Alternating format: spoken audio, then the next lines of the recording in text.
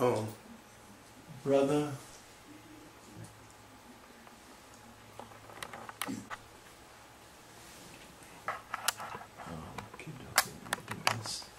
Brother Kemitu. You. Now, what I want you to do is pronounce your name for us Yes. and spell it. My name is pronounced phonetically, which is Kemitu, which is pronounced Kemitu, and of course Bay. All right, so be dealing with this, Moorish, consciousness for 20 years or more, and I've been dealing, with the system that we've been dealing with. That's actually a stronghold and a stranglehold on our people. And I've been doing a lot of research and studies for that same period of time. So I learned a lot from two brothers, who are now an ancestor.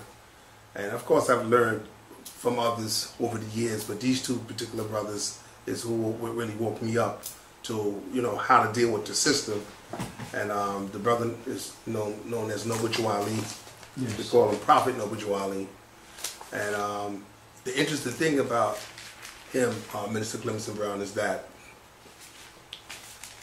it's like he's unheard of. You'll hear Garvey, you'll hear Malcolm, you'll hear Elijah Muhammad, Daddy the Great's Father Divine, and so forth. We've been hearing, these prominent brothers over the years.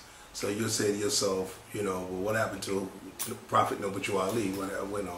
Why are we not hearing from him? Mm-hmm. And I used to wonder about that. And I did some research on that to find out why. Because I learned that our people were Moors, not through the Moorish Science Temple of America. I'm not a member.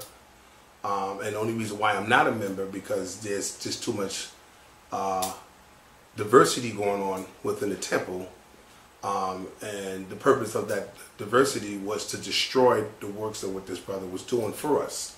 All right, one of the main things that this brother was talking about is our nationality and our birthright as a people that was stolen. And and it's interesting because when you start hearing Farrakhan, when you start hearing John Henry Clark and others, Khalid Muhammad, you start hearing them talk about how our nationality was taken from us, our birthright, our language, our customs, and the like.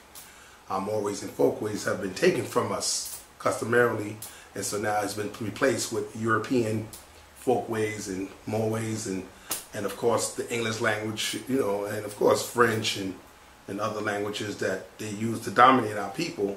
And one thing that I have learned is that language is the key, all right, because within the language itself, it encapsulates your culture. So whatever's in your culture, you express that through your language. So when they take the language from you, they take actually your culture. All right, so that's the vernacular, that whatever you see, you express it through the language. And so because they have taken, the European occupation through colonial warfare, which is still going on to this day. All right, but they're so sophisticated with it today and so subtle with it, that we don't see it. All right, it's an issue where, we've been so poisoned with the language, mentally, physically, and spiritually in our soul, that we don't even realize what we're saying. I give you a good example, because I study etymology, I study epistemology, I study law, I study equity and finance. And because I went into that area because of these two brothers, Nobuju Ali and C.M. Bay. All right, these two brothers woke me up. I started reading their literature, started studying it. Like I said earlier, I knew that we were Moors because I've read through Afrocentric studies for a period of 30 years. Like John G. Jackson, the Introduction to African Civilization by John G. Jackson, The Destruction of Black Civilization by Chancellor Williams, George G.M. James, who wrote the book Stone and Legacy, and of course other books. So when you read these materials, all right, and these are materials that I have read earlier before I even Cerner, who came out with The Golden Nation of Moors, and then Jose Pimento Berry, The Lost Children of Othello, and other books that's been put out in reference to the Moors. But again, 30 years ago, I knew we were Moors, but not so much as you would say being active. You know what I'm saying? Because our people were known by many different names, you know, which is something I'm aware of, you know. So I'm not a person that I would say that I'm stuck on saying that we were just Moors, because the Moors evolved from ancient Kemet. You know what I'm saying? So when George G. and James in the book Stone Legacy on page 39 and 40, he says that the Moors were the custodians of the house of Kam. All right, this is the reason why the Moors had such elaborate textiles, mosaic pieces, and all kinds of engineering, of irrigation, of horticulture and agriculture, and you know, and botany and mathematics, and you know, so all that was from Kemet. That spilled over from Kemet, but that was carried over from Kemet because when Kemet was being invaded by Arab invasion, you know, they went, you know, to Central Africa, from Central Africa to West Africa. All right, and from that point on, the Moors, who was invaded by those same invaders, those Moors took on that faith. But even though they took on the faith, brother Minister Brown, they still held on to the Moorish, to the ancient Kemetic culture and customs. Well, let me ask you, what is the relationship between the ancient Kemetic people and the Moors? Are they one and the same? They're one and the same. They're definitely one and the same. Now, it's interesting that you asked me that, because by me studying with Brother Baba Haru, which is Samaj, many, many years ago, you know, studying with Kemet 101 and 102, and of course my own research and studies, you know, learning from Dr. Ben and others, and Sister Raketti, you know, and others, I said, wow, I'm seeing the word Tamiri, because there was 3 regions called Smaitawi. There was 3 regions, Smaitawi, Taseti, Taneta.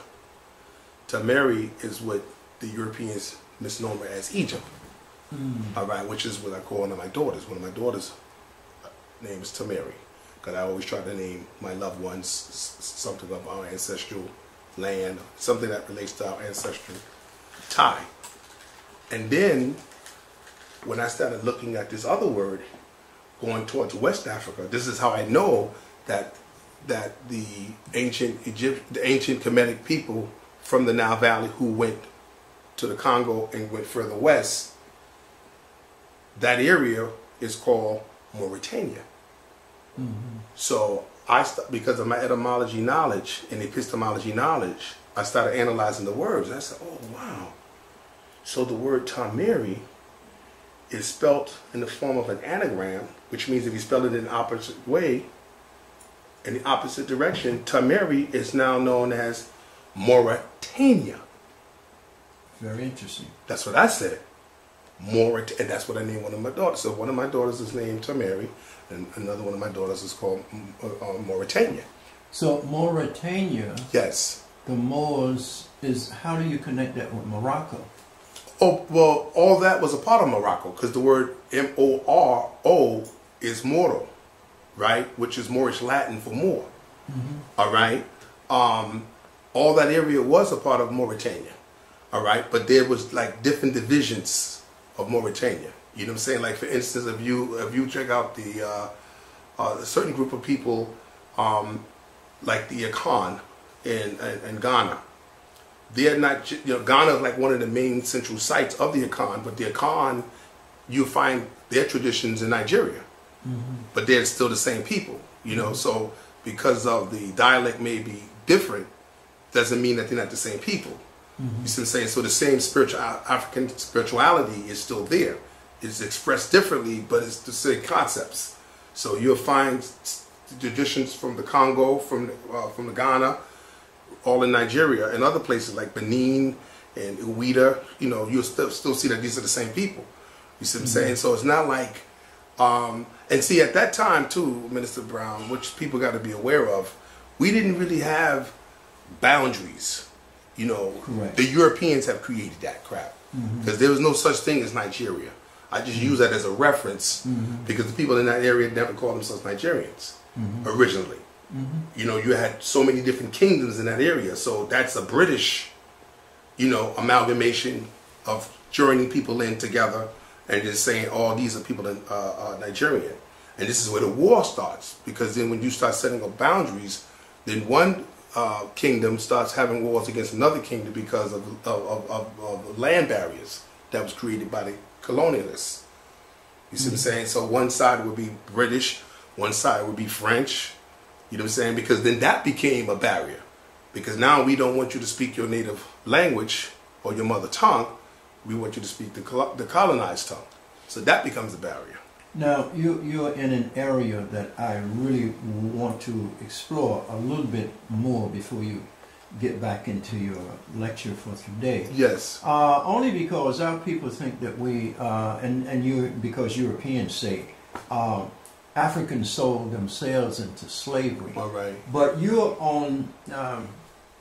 you're entering into the division in which Europeans exploited. That's right. And how they were able to exploit it. So if someone say to you, Africans sold themselves into slavery, how do you make sense out of that so that they understand the more or less the pathology that Europeans used to create that scenario? I got what you're saying, and I'm hearing you loud and clear. First of all, the continent in diaspora, and that's what it is, because the European have not conquered and divided us. We were in the diaspora naturally on our own. He exploited, the European that is, he exploited Africans who were in the diaspora on the continent itself. All right, and there were no borders. All right, so this is how the European came and infiltrated. But it wasn't an issue where Africans sold Africans, because that was never an issue when Africans did that. It's just that when one family takes over a certain kingdom, all right, they just emerge together. All right. If you remember the movie with Shaka Zulu, which was a good example, all right, when he recognized that the British was coming in, all right, this is like 1839, that period of time, probably even earlier. When they was coming, the British that is, when they were coming in, Shaka recognized through his military genius and strategy that if I do not galvanize or create what you call as a confederacy of other kingdoms to keep the British out of Swaziland, they're going to take over.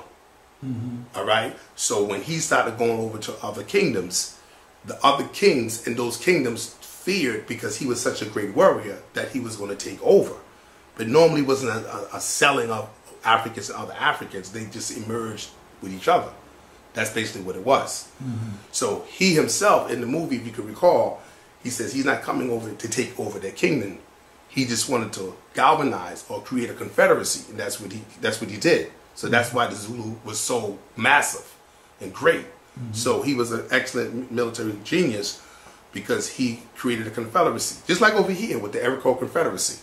When the Europeans came over here, you know, the different tribal totems had to create a confederacy just to keep the European out.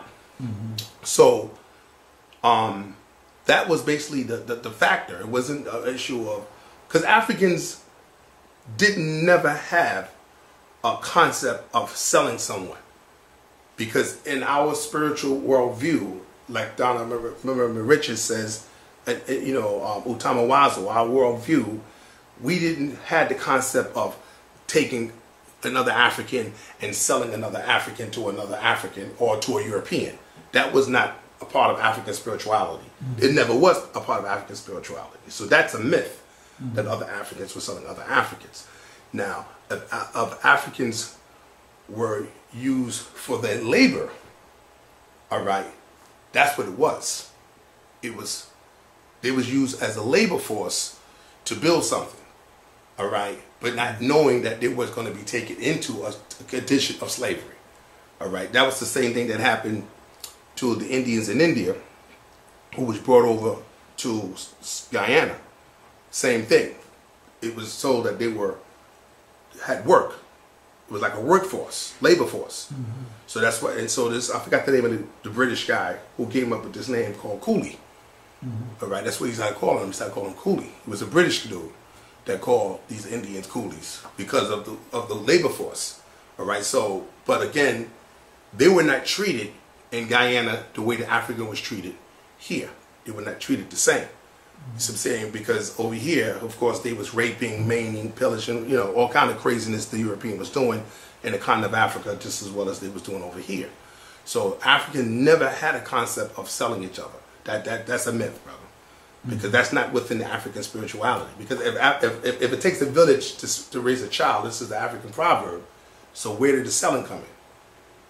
You see what I'm saying? If it takes the village to raise a child, where did the selling come in? So if you start looking at our ancient vernacular of African spirituality, it doesn't play a role in our culture. Selling Africans to other Africans never played a role. So that's why I disagree with Henry Louis Gates Jr.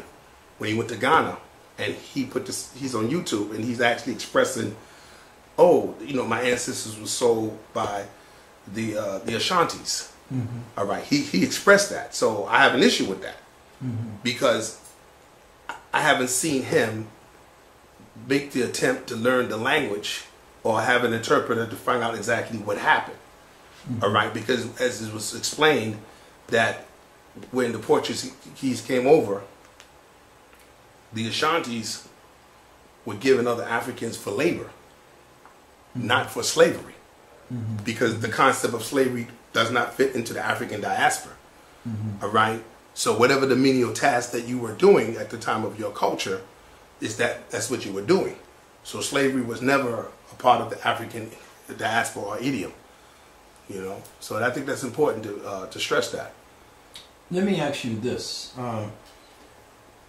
The Europeans were able to dominate the Africans militarily because they developed gunpowder, they developed weapons, and they went into... but you got to remember something, Minister Brown. This gunpowder was a combination from the Moors, trading with the Moors, and from the Chinese. The Europeans technically didn't have that technology at first. So that's where they got it from, between the combination of the Moors and the Chinese. So when they started to, because remember, these people were barbaric by nature. So if this is something that they can use to take someone by force, that's why they were so great at it, because everything with them was savagery on a beastly level. So we can use this particular weapon. When they start learning that this could be such a great weapon, they can take this weapon and use the weapon against humanity. But it was a trade at first. So it's not something that the European had all along that he developed. He got this type of technology through the trade between the Moors and the Chinese. So when he had gotten that technology. What period are we talking about? Oh man, you're talking about a period, it had to be around like the 1400s. You know, somewhere like the early 1400s, you know, between that period of time, you know. So, because the early 1400s, because when they started to develop this type of technology as a weapon, now they can go into the land and they can start, because remember, people didn't have a concept of shooting something at someone as a projectile to kill someone. They didn't have that concept. You see what I'm saying? So once the European, like for instance, let's go back to Shaka Zulu again. Let's look at the British. They had the mustard gun, right? We can use them as an example. So now you had a small group of British. You have thousands of pounds, thousands of Zulus. They're going forward. They're getting shot down. But they're still coming because they never have a concept of shooting something from a distance other than the spear. See, the gun was like the new technology to the spear or archery or bow and arrow. All right, so it was another development. All right, but again, it's not so much the technology itself, but it's also the strategy. Because if you notice, Shaka defeated the British, and he didn't have the gun. They had the spears and the archeries and the spears. That's what they used. All right? But when he was poisoned, he prophesied in his dying of being poisoned by his own family member. Speaking about how, because now you poisoned me, what's going to happen is the British, the white man, is going to come in, as they say, and take over that area. Sure enough, that's what happened. Because his military strategy were depleted, you know, and you would have think that the other Africans would have used that strategy because he brought that strategy to them, you know. But what killed that strategy is because, as has been said in the movie, they send in the missionaries. They sent in the missionaries because they knew they couldn't get past the military strategy of the Zulus, because their strategy, military force was beyond British technology of the gun. So since they realized, wow, we can't use the cannon, now we use the religious cannon, which is the missionaries. So when they went in there with the Bibles, they started Christianizing them. That's what changed up their whole ideology, and that's how they got infiltrated. You know what I'm saying? And that's when the military gun came in. So that was a strategy that the European used. His first strategy was military, which he lost. But when he started sending in the missionaries, that's what killed that whole society. That did more damage than the gun itself, because now you're changing up the people's ideas and thoughts. So like John Henry Clark says, what the European done to us is they colonized our God concept. So that's what happened when the missionaries went into Swaziland. They started colonizing the God concepts of the Zulus. You see what I'm saying? And that's how they conquered them. They didn't conquer them by the gun. They conquered them through the Bible. Let me ask you this, just to get it out of the way. Yes.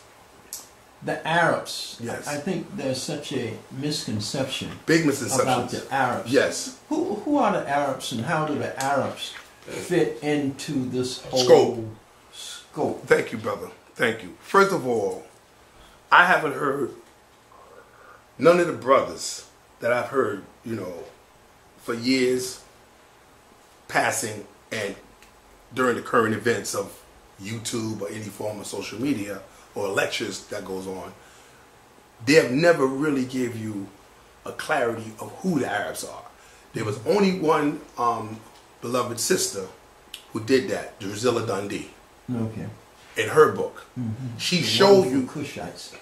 She showed you that the Arabian Peninsula originally was a colony of Ethiopians. Those were the original Arabs. So when you start reading her material, and there's other material that you can read too as a reference, the invaders who came in and mixed in with the indigenous Arabs who were there, who was actually Kushites, right? They don't know that history, the invaders. So there's a history of Arabia that we can talk about that the so-called Arabs, the amalgamated Arabs, don't know about. So I think what we're not doing today is not drawing a line between the amalgamated Arabs or put it this way, the invaders, not to be confused, the invaders from the north who mixed with the Kushite Arabs, and out of that relationship you had this amalgamated Arab, just like you have in Mauritania. You have, like for instance, Brother Reggie had made a statement at Sunetta Studios, which was a false statement, because he said, matter of fact, his presentation was, behold the pale Arab, and he's saying that the black Moors came from the white Moors, and I said that's not true. Because see, one thing I learned about listening to those brothers, and they keep talking about scholarship, one have to really dig deep down into history so we won't make that mistake. Because then what we are doing is perpetuating something that's not true. All right? So I'm aware, Minister Brown, is that when the Moors had their Moorish Empire, the Europeans were paying tribute to the Moors. Mm-hmm. One thing that the Europeans were doing, when they couldn't pay the tribute to the Moors, which is the finances, like the gold or silver, whatever that was available, they started giving their women to the Moors. And I think the biggest mistake that happened to us as Moors is we started laying down with those women. That was the downfall. That was one of the downfalls of the Moors, is we started laying down with their women. All right, because the European was giving their women in the thousands. So European women, which is who we call Albions, or misnomer today as a white woman, they were in the thousands of Moorish harems. Just like you see King Solomon in the Bible, who had all his harems, where the Moors were living out the same life of King Solomon. So they had thousands and thousands of women. So when the Moors went up into Europe, they slept with all these European women. That's why when you see that movie by Christopher Walken and Dennis Hopper, in that movie True Romance, right, where the mobster Christopher Walken was looking for the sheriff, who was Dennis Hopper, his son, because he stole some money from the mob, from the Sicilian mob. And of course Christopher Walken was the lead actor in that movie. When they had found him up in the trailer, because the father, who was the sheriff, who was looking for his son, because the son went off to go get married to some other chick, the father was inside the trailer looking for his son. The mobster was led to that same trailer. So when they came into the trailer, they seen the sheriff in the trailer. So they pulled a gun out on him and said, listen, we're looking for your son. He got something that belongs to us. So of course the sheriff ain't gonna give up his son, because they know that they're gonna kill him. So they sit him down into the chair, and he knew they was gonna torture him. So to end it all real quickly, his life, so he won't be tortured, he started telling the Sicilian about the Moors. He said, you heard of the Moors, right? You see, so you know, they was trying to figure out what he was saying. And he talked about how the Moors went up into Europe and they started to procreate with all these women. So he was saying that how the women was blonde hair and blue eyed, now they're dark eyes and brunette, because the Moors had changed up the whole entire race of Europe. You see what I'm saying? So now those who got the dark hair and dark eyes, we call them the amalgamated Moors. Those are ones who John G. Jackson and Chancellor Williams is talking about, because there was a big argument. If you read Dust materials going back 30, 40 years ago, the argument was, and most Moors don't know this, and those who are making this comment, like Reggie, doesn't know this, because and this is how I know who's reading, who's not reading, who's digging deep, and who's not digging deep. They're hitting the surface and they're throwing it out there. But if you dig deeper than that, you'll see exactly what's been said. Now, if this movie was made, and this was true, that the Moors did rule Europe at one time, all right, and was kicked out of there, those women was given as what they called the booty in warfare. They called them, when they say the booty, they wasn't talking about gold and silver. They were referring to the woman, the female. So when the Moors were sleeping with these women, they created all these, what they would call mulatto children, which the English would say bastards, but they were known as mulatto children. And this is why I love John Henry Clark, because he went into that history. He did a lecture on the mulatto race, which he would say that the mulatto race would play both sides of the fence, which means whoever was in power. So if the European was in power, they operate with these white slave masters. If we were in power, they would operate on our side, just like the Puerto Ricans today. All right? You know what I'm saying? A lot of them say that they're white. All right? But they got so much African culture, how could you be white? You see what I'm saying? Because their music and their speech and all that, all is African. Even Jose Pimento Bay showed you that there was over 4,000 Arabic words coming from the Moors. So that's why we use the term Moorish Latin or Morabic, because it's just so much of our culture and the language into the Spanish language. So now it's interesting, Minister Brown, because I always tell people, how come the Spanish-speaking person, and I don't care what Spanish country he comes from, when you say the word Moor in English to him, he knows what you're saying in Spanish. They know the word morena and moro. They know that, right? Because if you go to India, I don't care if it's Mexican, Venezuela, Colombian. You know, you say to them, "Oh, you gringo or you moro?" You say, "No, me no gringo, me moro." All right, so they know the word. But now here's the question: how come the English-speaking brothers and sisters don't know what the word more is? What is that? Some kind of religion? So I said to myself, well, that's amazing that in the English vernacular, all our English-speaking brothers and sisters, they don't know what the word more is. You see what I'm saying? But all our Spanish-speaking brothers and sisters, they don't know what the word more is. Ain't that interesting? Yes, absolutely. So that's mind-blowing to me. And the word Maria is a title of nobility for a woman. Like they use the word madame or lady. That's a title of nobility in England or parts of Europe. To the Moors, it was Maria. Yes. It was Maria or Mary. And you notice how the Catholic Church took on our Moorish terminology and they say Mary, O Mother of God. So they recognize that our sister is the Mother of God. You see what I'm saying? And so people who are aware of it in the conscious community see that the Pope is praying to a Moorish woman who they would refer to as a black woman. You see what I'm saying? Because the word Mary is a feminine aspect for the word Moor. That's correct. Or Maria. These are titles of nobility for our beautiful sisters. You see what I'm saying? So we have gotten away from that vernacular, but the reason why we have gotten away because the English invaded our vernacular and changed it up. So it's just interesting because in their dictionary, this is Webster's dictionary, you got different variations. They got the word Moor, blackamoor, black, Negro, and colored. So you got 5 variations that refers in reference to our people.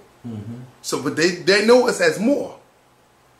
But then they eventually started creating this caste system away from Moor to the word blackamoor, to the word Negro, and to the word colored. So it's just interesting how they do that. And then when you look up those words, you're going to see the relationship with all those words and definition of Webster. So why would the European have 5 descriptions of the same people? That's a caste system. You know what I'm saying? So that's what caused me to be attractive to Noble Drew Ali. Because when I started studying this brother's work, and he says that we are not Negro colored, black Negro or colored, right? So I'm saying to myself, what did that brother mean by that? So when I started studying it, I said, oh my God, black is the term that the European use, like in the black codes. So it's a term of penalization. Who did that? Louis in 1685. He started using black as a code of punishment. You see what I'm saying? Because ethnically we didn't use the word black to describe ourselves. Right. You see what I'm saying? That's why I love John Henry Clark in his lecture when he says black is not a nationality. He said that. He made it clear. Correct. But it's interesting that even though he said that, our people still did not harness into that. They didn't gravitate into that. And I never heard no one in that lecture said with Brother Clark, or Elder Clark, what nationality should we declare ourselves? You know what I'm saying? And that's why I love Noble Drew Ali so much. Because you got a lot of brothers out there would bang on the Moors, but they don't seem to realize it had nothing to do with being Moor. My loved ones, try not to use the word family, because the word family means servants and slaves. We never was taught that. In the 4th edition of the Black's Law Dictionary, in Spanish law, the word family means servants and slaves. I even got a case law on that. Mind blown. So here we are using their language to describe our loved ones. So that's your consanguinity, which means they're all within your same bloodline. You see what I'm saying? But we misnomer that as family. So we so fixated, Minister Brown, in those words that we can't see ourselves outside of those words. Just like the word understand. We should never use the word understand. We think that the word understand has something to do with our comprehension. Right. But the word understand, the word under means below, stand means status. When you look up the word stand, it means status. So you're talking about being under somebody's authority. So when you hear somebody actually chastise you, they say, do you understand? Do you understand? So when you hear that type of intensity of the word, do you understand? Do you, miss or mister, do you understand what I'm saying? You know, you in the front of the court, or you in the front of a lawyer, or you in the front of a police officer, and they use that term in that vernacular. We're taking it as, I understand, which means I'm subordinate. Because anything other than that, insubordination. Mm-hmm. So they train us with these words on the job.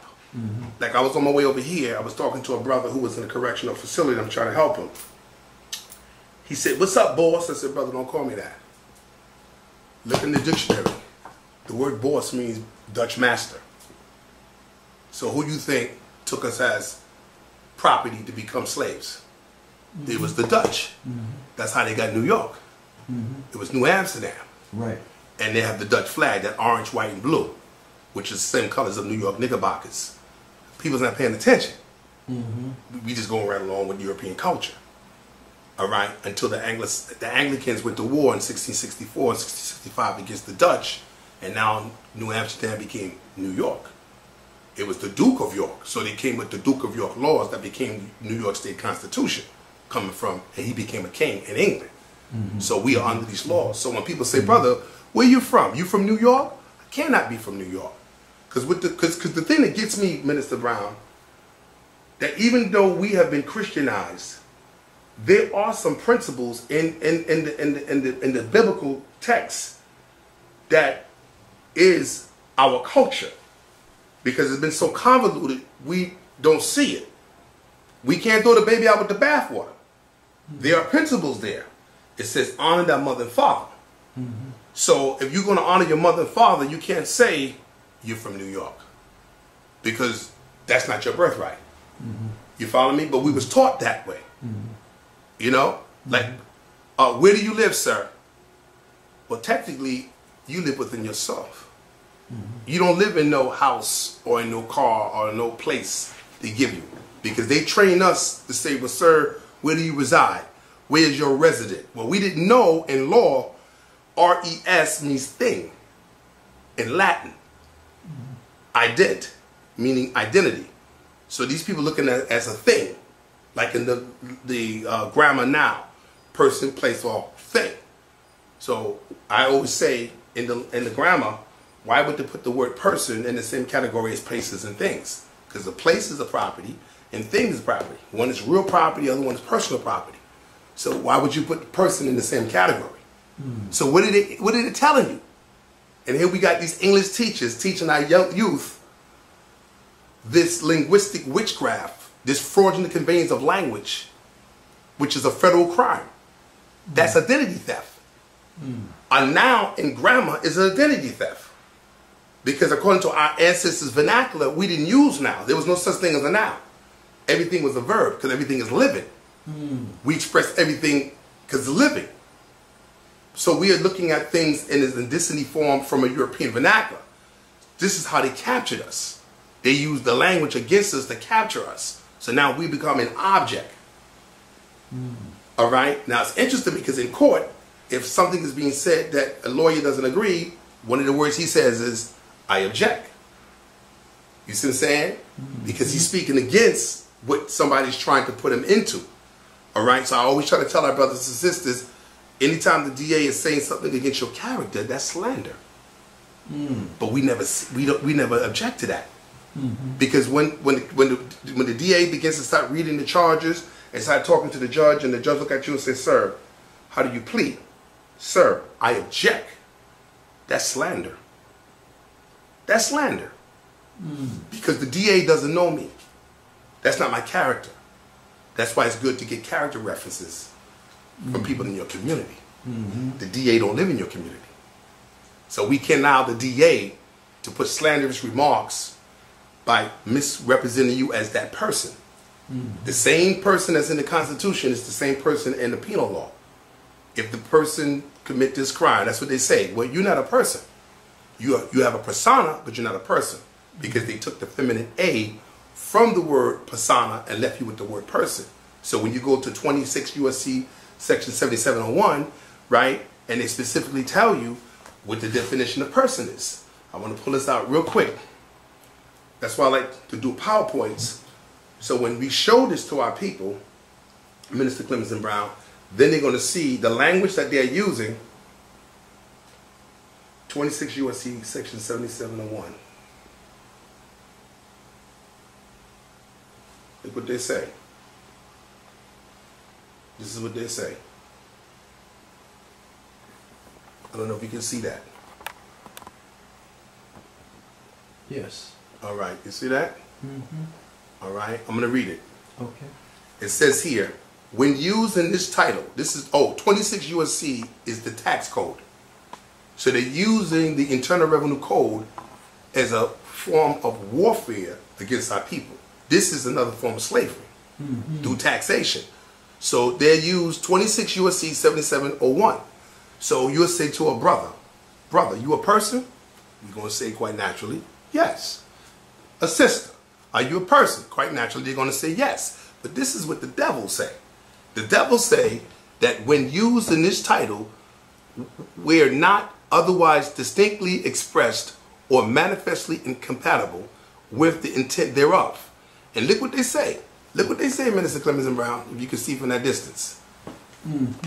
Look what they say. For the definition of person. Read it. All right. It says here, person. The term person shall be construed, to mean and include an individual, an estate. You see? Right. You see what I'm saying? They said state, partnership, association, company, or corporation. So if they take the word person that we learn in grade school, when they use the noun, right? What is the noun? They say person, place, or thing. Right. These devils are setting us up to put in the same category as commodities, as property. Commodities and property. You see what I'm saying? So when Mr. Bay here say that we should not be using nouns, but because the way they have constructed our minds with this poisonous grammar that they use called noun, and they put the word person in the same category as places and things, we can't conceive that, because what they teach you in grade school and what they teach you in law is two different things. So they're using legal jargon in this society. They're using financial jargon in this society. So we as a people don't communicate to the elite who's speaking a different language, even though they're using English as the vehicle, but they're defining the word differently. Right. That's called equivocal, which means it gives a sort of like a comparison of being the same, but it's being defined differently. So that's why I tell people, that's why you have to study your antonyms and your synonyms. The three things you have to study in language is prepositions, antonyms, and synonyms. So when a person say, brother, you live in New York? I said, no, I'm at New York. The preposition at, not in. Because New York is a corporation. If you do the research from the State Department here, you'll find out that New York is a corporation. So the question is, can you, as a man, live in a corporation? It's impossible, because a corporation is a fiction. So you can't live in a fiction. That's what that movie Wizard of Oz was all about, with Dorothy, the Wizard of Oz. All right, when they started talking about the straw man, who wanted a what? A brain. The lion needed a heart because of courage. You see what I'm saying? So you begin to start looking at these veritable typologies that represent what's going on in today's society with the language. So now here I just showed you that the word person can be construed, or shall be construed, as what they say here, an individual. And we have to be careful with the word individual, because one may say, oh, well, that's me. No, the word individual, that's a financial term. That has something to do with your dividend. if you're making a certain amount of money and interest on an investment, they give you what you call is a dividend. That's the dividend, and the word individual I wanted to say. How you know what's going on, Minister Brown? Check out the Pledge of Allegiance. One nation under God, indivisible. Yeah, indivisible. They don't say individual. So we're not paying attention to these words. We're speaking haphazardly, using the oppressor or the enemy's word against our own selves and against our people, because we don't know the language. But it's just so interesting how we can listen to our brothers and sisters who are lawyers, who are doctors, who are judges, who are senators, who are councilmen, who are representatives. You see what I'm saying? We are all in this professional position in this society, but we're still using the words as a weapon of warfare against themselves, against their loved ones, and against others who support them, and don't see that they're using the enemy's language against themselves and others. They don't see that. You know? And even our scholars. Because when I started studying this, and I said, wow, I'm not trying to take away from Brother Ben, Dr. Ben, Dr. Clark, and others. All right? Because these are our teachers. But then we have to reevaluate the words they use. You see what I'm saying? In spite of the European. Now, I know what they were conveying to us to bring us up out of this European darkness and bring us into the consciousness of our culture.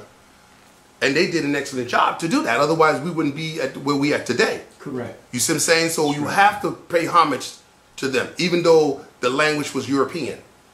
You know what I'm saying? Meaning that it's the enemy's language. So that you had to express that same language, but yet raise the level of consciousness even in that same vernacular. But I thought it was very interesting that John Henry Clark, who's an ancestor, who said black is not a nationality. And when he said that, I have never heard nobody in the audience said in the questionnaire, Q&A, Dr. Clark, what do you mean black is not a nationality? Because all our lives, we were known as black people. All right? Which I was told from my elders at one time those fighting words. They didn't use the word black. Prior to that, they was calling you Negro. And prior to that was colored. But see, the colored people were the mulatto children of them Europeans who raped out beautiful dark-skinned women. You see what I'm saying? So then that became a caste system. Correct. All right? And because the European, because the rape was so deep, as I was telling my beloved sister Jamila here, as we was coming up to you, we was going through what you would call Spanish Harlem. And as we came to the light, we were hearing the African music, which they would call Latino, but it's really African. All right? We can hear it, you know? And the European conquistadors had raped them so hard, you can see the physiological features of the conquistador, the conquerors, on them hard, because they were of our complexion, you know, which of course Fidel Castro had to put a stop to that in Cuba. The dark-skinned Cubans, light-skinned Cubans, because I didn't even know what the issue was when we used to watch that television show Lucille Ball. Right. All right. How they used Ricky Ricardo because he was of the Caucasian persuasion. They put him over a brother who was really the one who was the original Babalu. You see what I'm saying? Because when you talk about Babalu, you're talking about the Baba. That's Yoruba. The Baba. You know what I'm saying? A Babalao. Babalu. All right? So you're talking about the African. But now here they are, took the name Babalu and gave it to Ricky Ricardo to steal the African origin, because he represents the conquistador and I Love Lucy. You see what I'm saying? So all these movies and TVs, all these subliminals that they are projecting to us today. But back to the Arabs. Minister Brown, the word Arab in itself, Arab, means dark-skinned people. Arab? The word Arab means dark-skinned people. That's another name, another word of saying Moor or African, you know, or Kush, or Kash, Arab, because it was the Ethiopians who was the actual Arabs. Like, and how you know this is true? Because look at the word Saudi Arabia. Saudi, Sud is referred to someone that's dark. Arab is referring to somebody who's dark. People with high concentration of melanin in their skin. You see what I'm saying? So again, you can see where every culture, where we were the foundation of that culture, some invader came in and infiltrated that culture with racism by raping the women, lightening up the race, and changing up the vernacular. Even though they may speak Arabic, because the Arabic that the Moors spoke is not the same Arabic that those invaders spoke. There's some things they could comprehend, but it was not the same. Different vernacular, just like in Spanish, various different Spanish dialects.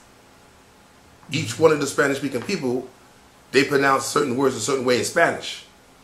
You see what I'm saying? Just like we do in English. Some say tomato, some say tomato. You see what I'm saying? So the language itself is the vehicle, but it depends on the vernacular, on how, or the colloquialism of how the language is being expressed. So if you got people from Persia whose race is against the original Arabs who were Kushites, and then they invaded them and they started mixing their seed with our women, then they're going to infiltrate their words into our Arabic language. So now I start hearing these brothers making it feel like though Arabic have nothing to do with us. Arabic is an African language that came from us. That didn't come from our invaders. And it had nothing to do with Islam. It had nothing to do with the Quran. All right? Because if it did, then how is it that the Moors took the Arabic language and infused it with Castilian, and they called it Andalusian dialect. Andalusian dialect is a combination of Latin and Arabic. You see what I'm saying? So that kind of Arabic, so now Spanish-speaking brothers and sisters, they don't know they're speaking Arabic. There's over 4,000 words in the Spanish language that's actually Arabic, but that came from the Moors. That didn't come from the Arabs from Saudi Arabia, that racist fraction. That didn't come from them. That come from us. Let me just clarify something. Yes. Saudi Arabia. Yes. Initially was inhabited by Kushites. That's right. Black Africans. That's correct. And the European mixture, where did the mixture come from? I couldn't say European because that would be a distortion. These were, because at one time there was no Europe at the time. Correct. All right, so we wouldn't want to mix the demographics with the ethnicity of two groups of people who identify as separate. So the invaders from the north, like Hittites, those kind of groups of people. You have the Hyksos, all right, because those people were physically different. Those are the same people that you would hear Samaj, Infidisi, you know, Brother Clark, Dr. Ben talk about how these Hyksos or Hittites coming from the north, coming down into that peninsula and invading that culture and taking over that culture. They amalgamated themselves into the culture. So they became cultural bandits. They took the language, they took the culture and fused it with their own. So now it looks like it belongs to them. But I have a problem with that. All right. Because Hyksos and Hittites, all of that, Babylonians, Persians, yes, all of those are biblical representations. True. And the Bible is not an authentic book. I mean, you know, all of that. Let me share this with you. Let me share this with you. Exist. And I hear what you're saying. I know what you're saying. This history that we're dealing with, yes, is primarily a biblical reference. Not necessarily. Let me share something with you because I'm very familiar with Walter Williams, what he's saying. This is something that people can acknowledge. You can't throw the baby out with the bathwater. Okay. Because then you're going to get lost. Because I agree with what the brother's saying. But one thing that he didn't do, he didn't tell you who it was. He just say it was a myth, they didn't exist. But let me give you an example. The Canaanites, right? They did exist because they learned from what they call as the Egyptians. For 500 years, Canaan learned from their neighboring brothers. But now, when you look in the Bible, what do you see? You do see Canaan. But guess what else you see? Phoenicia. Now, that's the confusion. Because now you think that Phoenicia is something separate from the Canaanites. Not knowing that the Greeks called the Canaanites Phoenicians. There was no such people as Phoenicians. They never existed. I teach in etymology that the Canaanites were professionals at phonetics or phonics. All right? So they were the ones who carried up the ancient Egyptian language up to other areas. Who did that? The Canaanites. But you never know them as Canaanites. You was always know them as Phoenicians. They say, oh, you'll find the Phoenicians in Spain. Or you'll find the Phoenicians over there during the time of Hannibal. See, someone else is calling them Phoenicians. That's a Greek word. So that's where the confusion comes in. So now you're thinking this is Phoenician, this is Canaanite. You see what I'm saying? So what I've learned, this is what I've learned. Because I hear Walter Williams loud and clear. This is a word. Okay. All right. You back? Yeah, I'm back. We were looking at biblical references stating that these people didn't exist. All right? And so, and I'm going to give you a good example because I hear what the brother is saying. But then, what about the word Ethiopian? Ethiopia is throughout. True. But I've never heard, much respect to the elder, I never heard Walter Williams say that Ethiopians don't exist. It's a myth.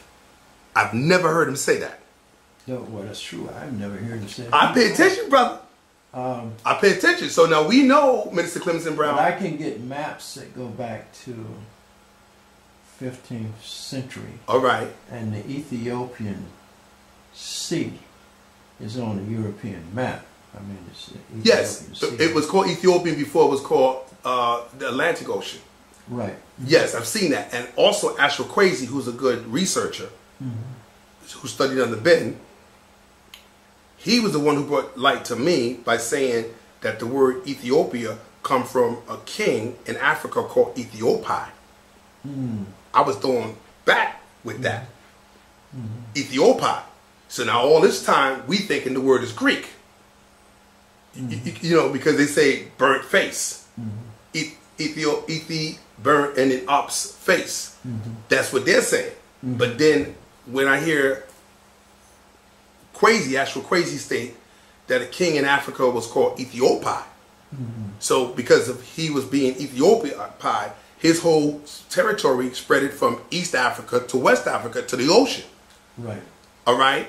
So again, that's a history that the European is suppressing, one. And two, to me, when I first heard it, it's not Greek. How did the Greek got the word? You see what I'm saying?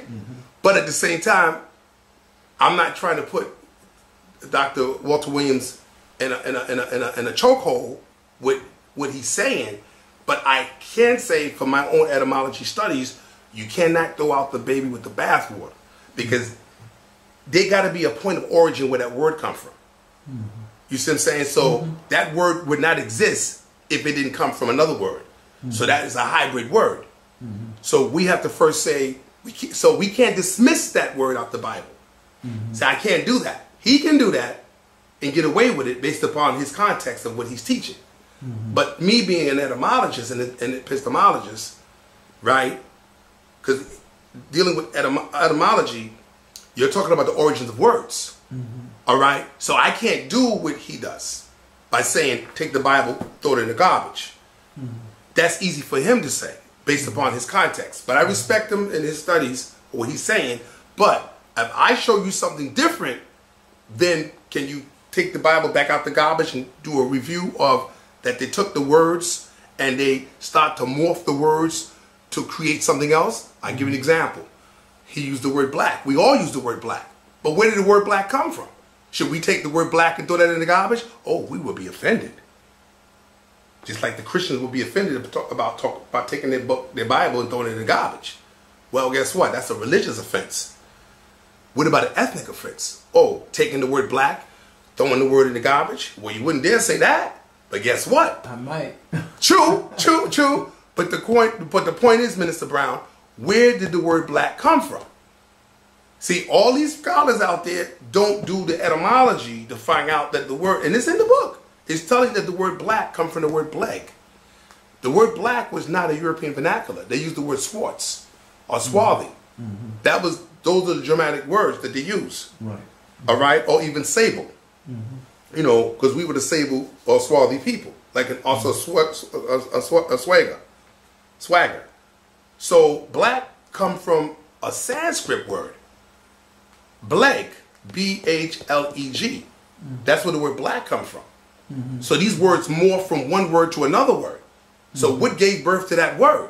So that's why I have an issue about throwing the Bible. I can't do that. That is my reference point to go back in origin to find out what was that word originally before they changed that word. You see what I'm saying? So let me read something here to give you a good point on what I'm saying. The word is called eponym. E-P-O-N like in Nancy, Y-M like in mom. Eponym. Listen to what they say in definition number 1. A real or mythical person, see? From whose name the name of a nation, institution, etc. is derived or is supposed to have been derived. You see what I'm saying? So I can't take the Bible, throw it in the garbage. I said, no. I have to take it back out the garbage and say, wait a minute. Where did this name derive from? It ain't like, it's just like, it never existed. It's a hybrid. It morphed over from another word. So if we begin to start looking at that, you'll say, oh, all right, now I see who's who. Now I see who's who. Because my whole thing is who's who in the Bible. Who are they talking about? So is the word Pharaoh in the Bible? Yes, it is. Yeah. Dr. Ben talks about Pharaoh from the Middle Ages, right? So should we throw that in the garbage? That's what I'm saying. We can't. So what I'm saying is, just like the book of Timothy, rightly divide the word of truth, right? Rightly divide the word of truth. Well, the word etymology, etymon means true, logi means study, right? So what I'm saying is, if you rightly divide the word of truth, well, that's where etymology comes in, right? So you have to look at those biblical words and say, what was the point of origin? What was the original name of those characters? Where did he come from? See, no one is saying that. You see what I'm saying? They're saying, oh, this is a myth. Well, that's how they create the myth. They took something that was real and created mythological characters out of it. That's what they did. Just like they took the sun and personified the sun into this man. But even if they did personify the sun, where did that concept came from? That's an ancient Kemetic concept. That have nothing to do with the Europeans. So that's that Christianity before Christ. That come from the Nile Valley, the Happy Valley. You see what I'm saying? So what I'm looking at is the literature. You know, the philology, the philosophy of the literature. So one have to study the literature and say, where did they getting this from?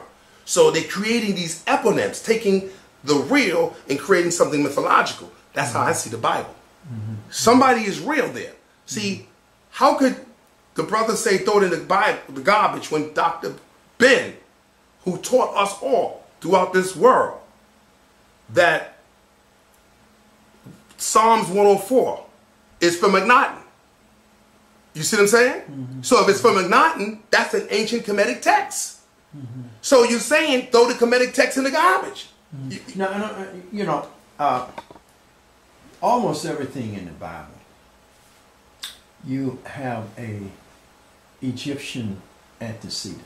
There you go. I mean, all of the concepts. That's right. This is life after death. That's right. Circumcision. That's right. It's all creating man on a potter's That's wheel. correct. I don't care what it is. True. In the Bible. True. You can find its predecessor. That's right. In ancient Egypt. That's correct. On the walls. That's that right. That was one of the things. That's right. That I learned. Came to church one Sunday and I was preaching, and when I finished, he came up and said to me, looked me straight in the eye, Minister Brown, why don't you stop lying to these people? Oh my goodness. Loud. Everybody heard him. Wow. He said, why don't you stop lying to these people and come and go to me to Egypt and learn the truth? And I was so floored. I know you was. I said, okay, all right. This guy got some balls. When you going?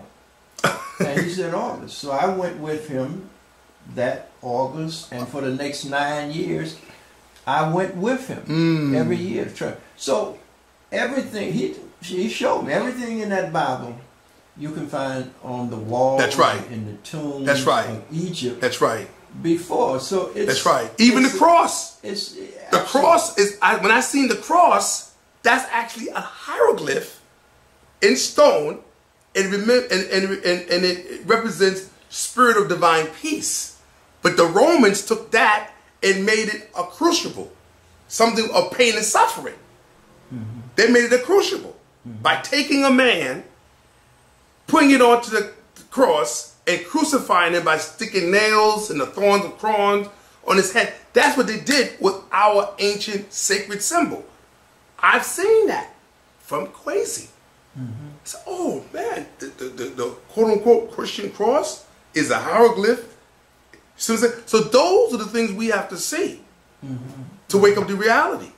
But the European have colonized our God concept, like John Henry Clark said, so deep, brother, that if you was to bring my own beloved members of my, family, as they would say, they would think that they must have been Christian at one time. That culture, that's what they would think. They won't see that this happened, been there thousands of years in the BC period where there were no such thing as Jesus Christ at that time. They wouldn't even see that. They wouldn't even relate to that. And when you try to express that to them, oh my God, it's like talking politics. Democrats, Republicans. So speaking religious dogma in your household, yo, that's like taboo. Mom, that cross that you saying that Christ died on, that's an ancient Kemetic glyph. That means spirit of divine peace. That have nothing to do with a man dying on a cross. All right? And then they give you two different vernaculars in the Bible. Because one moment they're talking about a cross, and then the next text they're saying, cursed is a man who hang on a tree. So was it a cross or was it a tree? So now you got two different vernaculars going on here. All right? So, but what you said was so true, Minister Brown, because Paul, as a reference, not to say that he was a real actual character, but I'm only drawing it as a reference, when he was being persecuted, you know what they were saying that threw me to the floor? Was he that Egyptian spreading that doctrine? Right. I said, whoa, that's what the Greeks were saying about the ancient Egyptians, that they was polluting the young Greeks with Egyptian philosophy. That's that same language in the book Stolen Legacy. So I said to myself, it's just interesting that you will find that precept or that concept with Paul's epistles. So I could see how they just took our culture and then forged it into these mythological characters. It's like taking your whole life and just forging it into a play or to some fictional character. And then they got people believing more into the fictional character than your actual life. All right? So that's called, today's terms, identity theft. Don't throw the Bible away. That book is identity theft. They're stealing our identity. No, that's true. And Kemitu. Yes. There is so much we got to talk about. But I think, I hope we can just take our time. Yes. And we're going to have to do this more than one session. Oh, yes, okay? because it's a lot. It's a lot. Now, I think one of the ways of getting our people to really see and understand this history and how it has been stolen, yes, is to kind of do the dating of the European. very important. And when the European comes out of the ice, which is probably about 10,000 years Yes, ago, or more. Yes, and by the time they get to Egypt, because even the Europeans agree that Alexander the Macedonian yes, got into Egypt 332 BC. BC. Mm-hmm. So that's their first entry That's right. into Egypt, Yes. 333 Yes, BC, the Greeks. 333 years Yes, before, that's right. you know, And, which is, and which I don't is no and, time. and I don't say, as those would say, Christ. You know what I say? BC means before colonization. Before colonization, that is correct. That is absolutely correct. I love it. I'm going to take that. 333 BC before colonization. And AD means after domination. But I want you to explain. Before that, the Europeans had no institutions. That's right. Of higher learning. That's right. What was their culture like? Kind of get into that so we can begin. You're talking about who? The Greeks? The Europeans, Oh, period. white folk coming out of the Caucasian Well, first of all, Caucasus Mountains. I have a book called Dirt. I should have brought it with me. I just ordered it on eBay. I have a book called Dirt. And when you read that book called Dirt, it actually gives you, I wouldn't say the whole history of European, but that was one of their most prominent time in their sovereign so-called capacity. Because it's been said that if you took in a bath many more times than the Queen of England, that was considered to be an offense. So you got punished for that.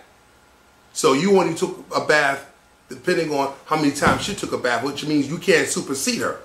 So if she took a bath one time for the entire year, you only can do a bath for that 1 year.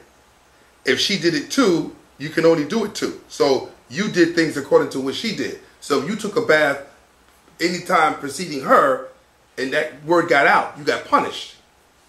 Now it's interesting because the filth and the dirt of the Europeans' lifestyle is what created the blue blotting plague. Correct. Which is the Black Plague.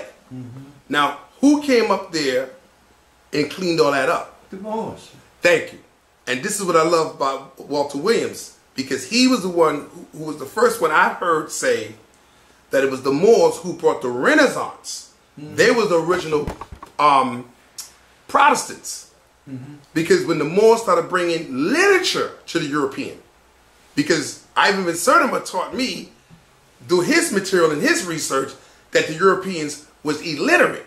Yes. So when the Moors brought up literature all throughout Europe and caused them to be able to read, now they can start looking at that Bible, right? And start seeing things differently. So that's when the protests started coming, because the literacy or the educational system, because Van Sertima brought to my attention that there were 17 universities of Moors in Europe. That's something that we need to study. We need to do the research, because that's mind-blowing to find out that our people had 17 universities spread throughout Europe. Those were the only universities. That's right. They started the university system. From the Moors, that's right. They brought learning That's right. into Europe. But I also wanted to talk about the baths, when they started bringing in baths to help clean up the European. Because when the Moors was kicked out of Spain, one of the main things they was pulling down was their baths. Mm-hmm. All right? Mm-hmm. Even the baptism system was even different. Because our baptism, we was immersing in water. But the European, because his filth and dirt, he was just sprinkling them themselves. See what I'm saying? So their baptism system was even different. Mm-hmm. You see what I'm saying? So even though we may be using the same words, or we express it, but the vernacular of how we did things was not the same, because they adopted it from us. So anything that was of the Moors in horticulture, agriculture, mathematics, science, astronomy, nauticulture, right, map making, right, Anything of that, they destroyed it. They burnt it because the Catholic Church wanted to control the minds of the people in Europe. The Moors was actually liberating them Europeans and cleaning them up. This is the reason why they can be around us today. All right? But at the same time, what these Europeans here want to do to us, they want to vaccinate us. All right? Why? The vaccination has nothing to do with you catching a disease or anything. It has something to do with coming among the European. Because he was mostly around the animals. That's why it says in the Bible that the Egyptians seen the Hebrews as an abomination. Why? Because the Egyptians were more like vegan-like, right? And they were not into animals like that. Their view for animals is totally different in nature. They were not living among the animals and doing all kind of things with the animals. And when you come in, you can smell this dog on you or this horse on you or this goat on you. All right? You know, that's why you see the Egyptians constantly clean, shaving under their arms. They was into purification. You see what I'm saying? So when a Hebrew came in with this garment and this beard, you know what I'm saying, and he got all this animal odor on him, you know, it's offensive to have somebody come in your house with this odor. You know what I'm saying? And so, and I really didn't recognize that scripture until one of the tenants who were in my home up in Long Island, because he has a horse, and he went to go see the horse. And then, like maybe like about 8 or 9 o'clock that night, he came in, all right, and from out of the fresh air. But he had that odor on him. So when he came in the house, it hit me. I mean, it hit me so hard that my eyes was tearing. And I said, yo, you was around a horse? He said, yeah, I went to go see my horse. I said, man, you sure you wasn't sleeping with that horse? Because you just absorbed the odor of the horse. So he had to take his clothes off and go bathe. And put the clothes in the laundry and go downstairs to the basement, to the laundry room, and throw that stuff in the laundromat. Because the odor from the horse. So I said, oh, so now I can see what our ancestors were saying, that the Hebrews were an abomination to the Egyptians. Because they were so heavily into these animals. You know what I'm saying? Because that was not our lifestyle. That was not our culture. You know, yes, we did raise them, you know what I'm saying, for certain ceremonies or whatever the situation was, but we were not into them like that, like the Hebrews were. Yeah, because or the Hyksos. In Europe, the Europeans lived with their animals, you know. That's they right. lived in the same bond with the animals. They all lived together. That's right. You know, one of the things, and I just want to throw this in here, so you pointed out so much, but the Moors brought alcohol. That's right. Into Europe, which is one of the main key components ways they were able to combat that Black Plague. That's right. Everything was right. Alcohol. That's right. So I just want to throw that in there. Go ahead. Yes. No, true. What you're saying is true, because they used that as a sanitary. That at that time, that was Clorox. Is what you're saying. That was the Clorox. Yes. You know what I'm saying? Because like they say, alcohol will kill anything. So, right. So that was the Clorox back in those days. And the other thing is that you're really not talking about a long period of time. No. You're only talking about, what, 400, 500 years? Yeah, period. That's right. What period? Moors went into Europe at 7. They say in 711. 711. Yes, but I think Moors were. Oh, this is what we need to clear up. And I've never known this until I started studying this. The misconception is that the Moors went up into Europe as though the Moors were not in Europe. I have a problem with that. I'm going to tell you what I'm talking about. And I learned this from Clark and Dr. Ben. It gave me a different perception. Because we have to weigh the evidence on both sides. What I've heard and learned and researched is that the first 5 kings of Rome were Moors, or what you would call Africans. The early church fathers were Moors, or what you call Africans. You see what I'm saying? So this thing about Moors going up into Europe, I have a problem with that. So that's what I'm saying, is that we were Moors were in what you call the diaspora. But the way the Europeans are writing the book, or some of our scholars was writing the book, they make it seem like the Moors were in like one section in Africa and they just invaded and went up in there. I disagree with that. Not to say that it didn't happen. We just cannot isolate that and make that the whole history of the Moors. You see what I'm saying? Not after listening to Clark and Ben saying that the first early Romans were Africans, or the church fathers were Africans. You see what I'm saying? Look at Saint Maurice, who Caesar wanted him to go down to Switzerland and kill them, which he didn't do because he was the defender of the faith. You see what I'm saying? And now he became the patron saint of who? Germany. You see what I'm saying? So apparently the Moors were in Europe prior to the Moorish invasion. That was just another group of Moors. So now you had Moors who were Christians, and you had Moors who were Muslims, and then you had Moors who were of the Hebraic faith.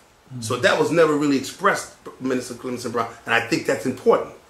Because I'm always hearing the Moors who was Muslims, 7-Eleven. No, what you're doing is you are trying to galvanize that is Moorish history. Like one particular brother named Surah Seti on YouTube by Sonetta, filming him, he's saying, oh, the Moors didn't come to about 800 AD. That's when the Moors came, because 7-Eleven, you know, because the Moors was Muslims. Brother, if you said to be Dr. Ben, you misleading the people. Why? Because I learned from the same people, Henry Clark and Dr. Ben, that the first popes of Rome were Africans. The first church fathers were Africans. So this was in the BC period. Rome was in the BC period.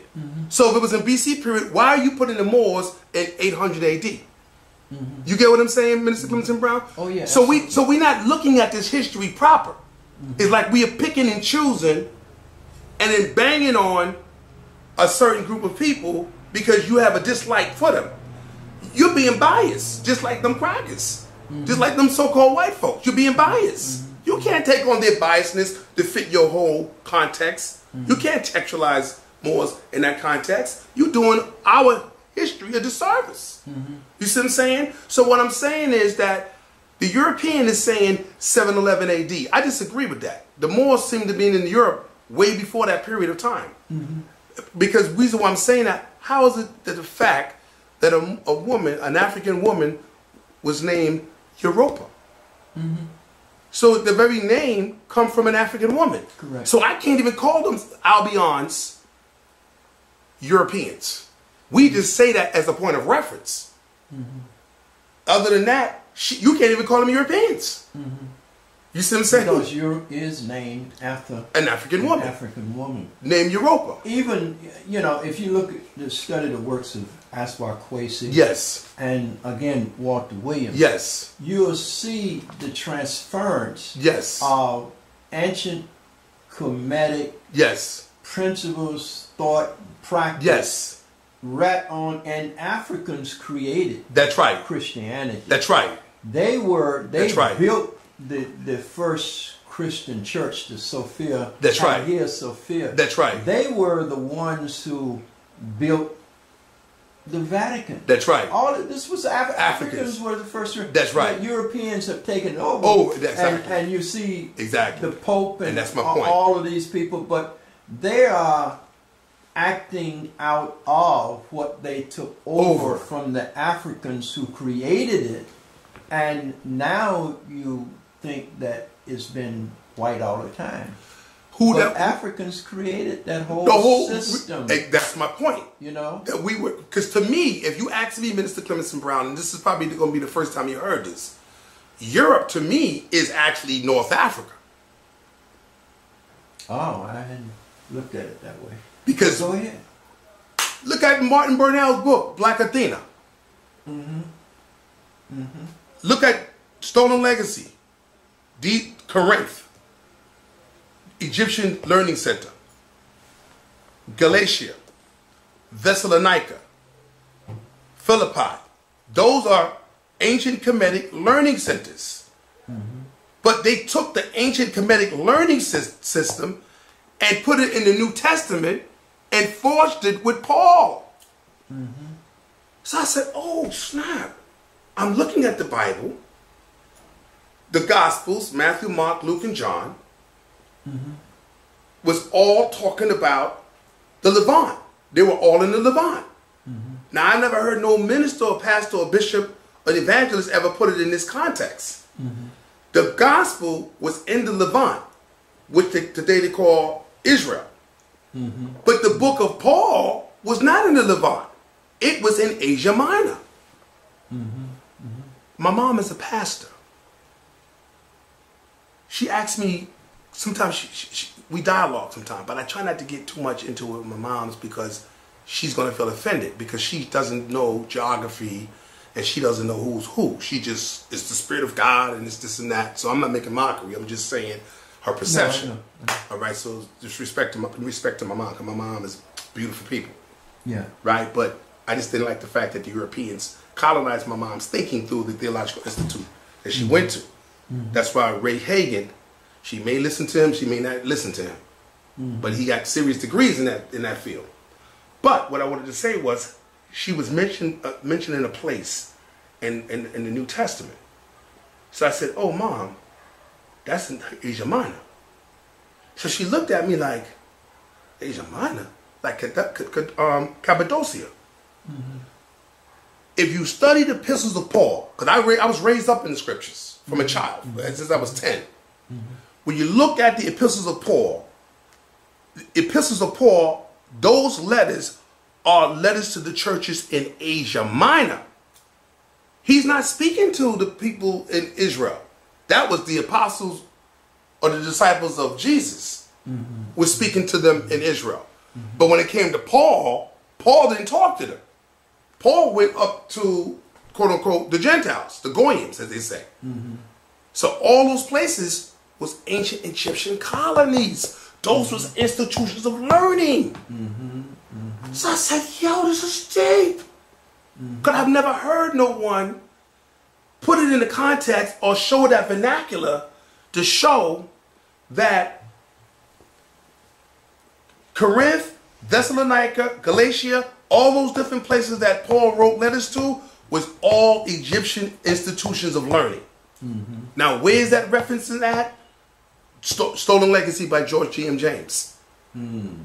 That's where it's referenced to that. Because, you know, when you read, you be analytical and you try to put two and two together. So when I look at that, I say, yo, the Bible is, the New Testament is in two parts. The gospel in Israel and the epistles of Paul in Asia Minor. So all this time, because of not knowing geography, she's thinking Israel, not realizing it's Asia Minor. So now you know in the book of Acts, it says, and they first was called Christians in Antioch. All right? So Antioch is an African colony. Athena is an African colony. All those are African colonies. Martin Burnell in the book Black Athena, he show you that our ancestors from the Nile Valley went in that area and developed schools of learning all in that area. So now I start saying, oh, now I see why them Europeans is calling the Egyptians white. Now I see why. Because something that I recognized that I really didn't hear too many people say this, and this is among our scholarship. Did you know, Minister Clemson Brown, that every single European nation that has a museum has Kemet in their museum? Absolutely. It's not a museum if it don't have Kemet. That's my point. But what did that mean, though? Even if you say absolutely, what does that mean that that they have our ancient history in their museums? What does that mean? Because it was really never spoken of, but it was observed. But what does that mean? That means that we were there. It didn't mean that the European came down and took from us and brought back. Not to say that didn't happen. The only reason why it happened, because we were there first. So when we was ran up out of there and went back, them Europeans went down there because they see the significance.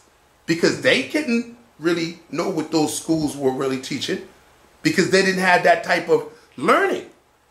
So they had to go back. So now if you look at the book Stolen Legacy, What do you see? Plato, Socrates, Anaxagoras. Who are these guys? These are coming from different islands from Asia Minor. I can't say Greek because they're all not Greeks.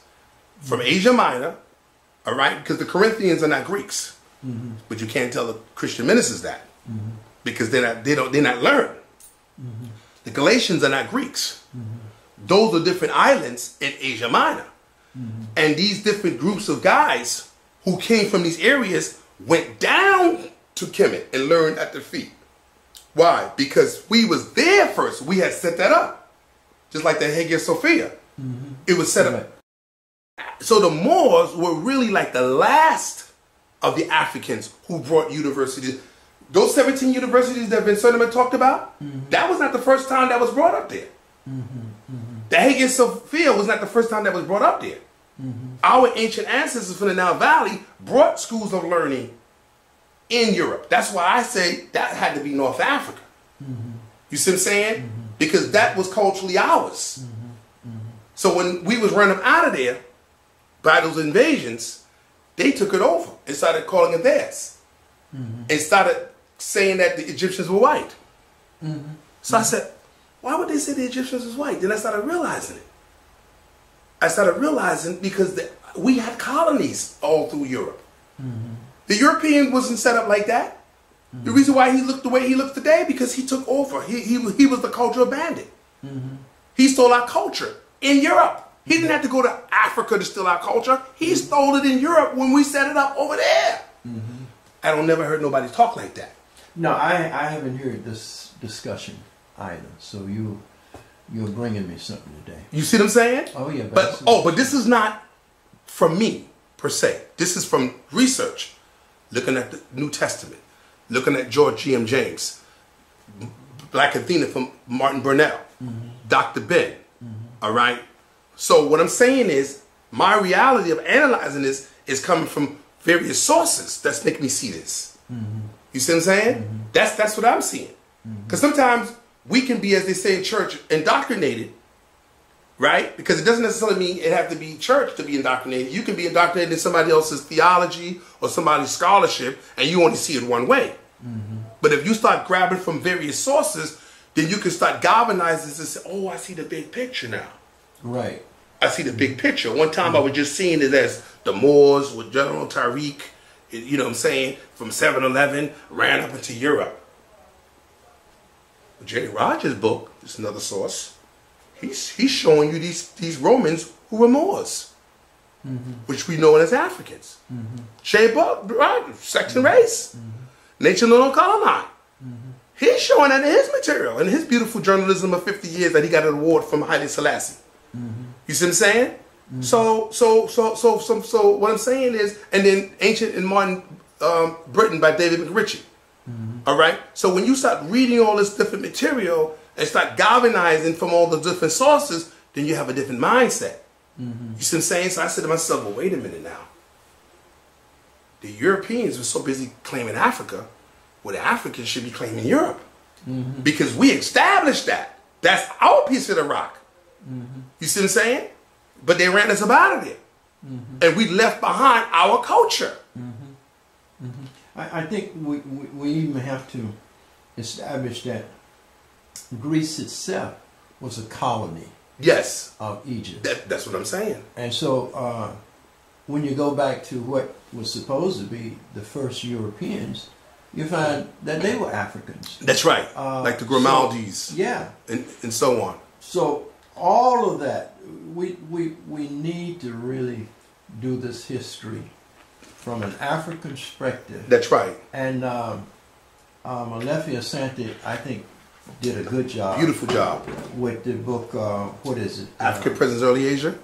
Yeah, absolutely. Yes. But it's not the last book he did, but the one he did where Sister Rosalind Jeffries did... oh, all right. I know what you're talking about.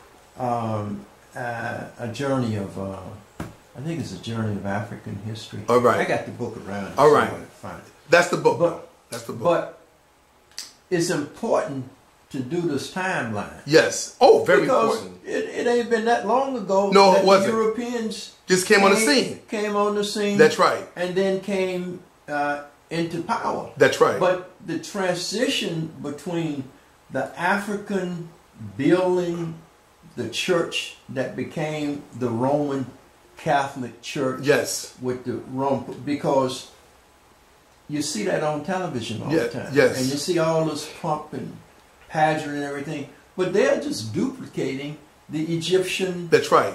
structure. That's right. And system. That's right. And, you know. Look at the Kremlin in Russia. If you didn't know no better, you think that was an Arabian architect. That's true. But that's the Moors. Ah, I didn't know that. Ivan Ben Cernima hit me in the head and back in the late 80s or early 90s, he brought out a book called Africa's Presence in Early Europe. Yeah, I got the book upstairs. Orange looking cover. Yeah. Right? Playing chess. Right. The Moors playing chess. Yeah. So I'm reading, I said, wait a minute. The Georgians in southern Russia, there's a group of people called Caucasians. Did you know those Caucasians were Moors? They were Moors. Okay. So you can't even call a European Caucasian. Because the reason why they was called Caucasians, because those Moors were living in the Caucasus Mountain. It didn't have nothing to do with their skin. It had something to do with the region. So you see how the European turned around and claimed the land? By associating the geographical location with his skin? So in that book, if you got it, I can show it to you. He's showing that the Moors was called Caucasians because they lived in the Caucasus Mountains. Okay. Okay. I said, yo. So even the European want to claim that because the area, a sea that's in that area is called what? Black Caspian Sea. Yes. All right? So the Moors was even in that area that they didn't want to talk about. And the Russians know that we were there. Right? Because they got a drink called Black Russian. You know what I'm saying? So when you start looking at Russian history, you see our history. Russian history cannot be Russian history without African history. It's impossible. Greek history cannot be Greek history without African history. So everything you're saying is true. So I see that we're so stuck just in Africa, we're not looking at Africa and other locations. We're not seeing that, Minister Clemson Brown. But I'm learning this from our own scholars. This is not coming from me. This is what I see. People, we can look, give an example. You have a Bible? Yeah, nearby? Down here. Oh, not here. All right. All right. Songs of Solomon. Let me give you from up here. First chapter, verse 5 and verse 6. I seen a dialogue between Zion Lex and Ali Muhammad. Ali Muhammad asked Zion Lex an excellent question. Ali Muhammad was examining two verses, first chapter, Songs of Solomon. Verse 5 says, I am black but comely. All right, all you daughters of Jerusalem. Verse 6, I'm just paraphrasing. Verse 6 says, do not look down upon me because I'm black. So the question that Ali Muhammad asked Zion Lex was, how is it that you're using the word black as a positive for the people in verse 5, but as a negative in verse 6? So Zion Lex started getting into this English vernacular, which he's incorrect. Because you can't use English vernacular for a translation in so-called Hebrew. You can't do it. It's impossible. But yet he says he's the authority on the Hebrew, which I disagree with him. Because I'm very heavy into etymology and epistemology, because you got to see things in the vernacular and the colloquialism of the people of that day. And how you know what I'm saying is the parable in the New Testament, that it's easier for a camel to go through an eye of a needle than the rich man to enter the heaven. What am I talking about? Look at the vernacular. Most people in today's modern English today, when they hear the word eye of a needle, they're going to think of sewing needle. Because that's just the English vernacular. In this day and time. But if you've been studying that word within the scriptural context, in the Hebrew, they're talking about a doorway. So the person in the vernacular of today's time ain't going to think that the eye of a needle is a doorway. They're going to think of a sewing needle. So you can't take English vernacular and begin to start trying to translate the Hebrew to the English and start using English vernacular. That's an incorrect vernacular. It didn't even exist at the time. You see what I'm saying? So this is what Zion Lex is doing. So I said, so I have not heard him yet give you a translation without English vernacular. And that's incorrect. So let's agree with his Hebrew. All right? And technically it's not Hebrew, it's ancient Kemetic dialect. Why? Because the term or the phrase I am in Hebrew they say is ani. Well, because I learned from Samaj, right? And others, ani, well, there's a papyrus called the Papyrus of Ani. Correct. Huh? So I say, wait a minute. So I am is a divine word, right? How I know it's divine? Because if you go to what? Exodus, the 3rd chapter, verse 14, Moses is saying to God, what should I say to the people? I am that I am. So is that same I am in verse 14 of chapter 3? It's the same I am in chapter 1, verse 5? Yes, it's the same I am. But guess what they're going to do in the Strong's Concordance? Give you two different vernaculars. Because they don't want you to see that I am is the divine. So how's it, is Ani here, but you're going to say that it's Yahweh, or they say Yahweh, right? Or they use the syllables. Yahweh, how was it? Yahweh, Vahe. They'll give you the 4 vernaculars, the 4 Hebrew characters. This is what they will say, all right, for I am. So the question is, if that's true, then what's the difference between this I am in this scripture context and this I am in another scripture context? So now what gives me the insight is the Papyrus of Ani. Because in the Papyrus of Ani, he's in the underworld with his wife, Tutu. Right. You see what I'm saying? And she's wearing all white represents that she's in her spirit realm. You see what I'm saying? Which she's in her divine essence on who she is. You know what I'm saying? So that I am in the Songs of Solomon and the I am in the book of Exodus is the same I am when it comes to the ancient Kemetic text. But what they did is they created a vernacular, 2 different vernaculars. They want to separate the 2. So that's how you know somebody's corrupting the text. But if I wasn't studying etymology, I wouldn't have picked that up. You see what I'm saying? Because I've never heard nobody. I've never heard nobody make that connection, and not even Zion Lex. But they would have a response to try to say those are 2 different things. I said, well, if they're 2 different things, well, why is this I am is the same as the word I am here? You know. So I think it's very important. Yes. Let me do this because we're going to have more than one session. Yes. We're going to do about 20 more minutes on this. Yes. Then we're going to close this now and call it session 1. Yes. But just let me say that the masses of Europeans only became literate in the last, 300 years after. They only became literate after the printing press. Before then, it was really only the church that had any kind of literacy. It was a monopoly. It was a monopoly. Yes. A small group of people. Yes. So. And remember now, Minister Brown, you've got to take this into consideration because I was listening to Minister Walter Williams, and he's right, everything he's dropping. But I think it's very important that it wasn't all of Europe.